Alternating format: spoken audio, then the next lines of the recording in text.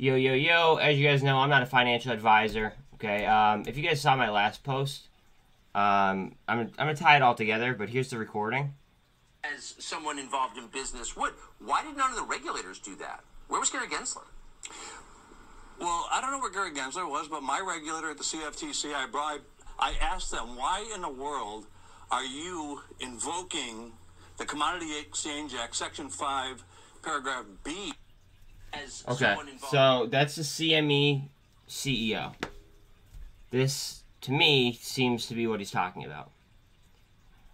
It is the purpose of this chapter to serve the public interests described in subsection A through a system of effective self-regulation of trading facilities. They're clearly not doing that. Clearing systems, market participants. They just added Citadel to the FICC. Just think about that for a second.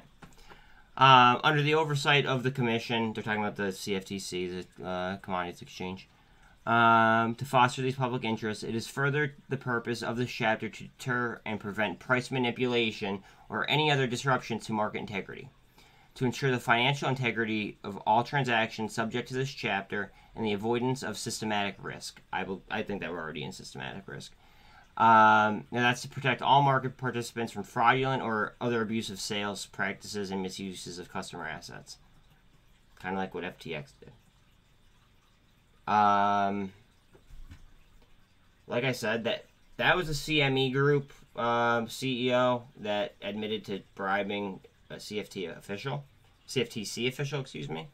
And he said that it was enacting paragraph B of this right here.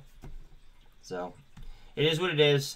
Take a look at it or don't. I don't really care. But now you guys know what's going on with the CFTC and bribing and the CME Group.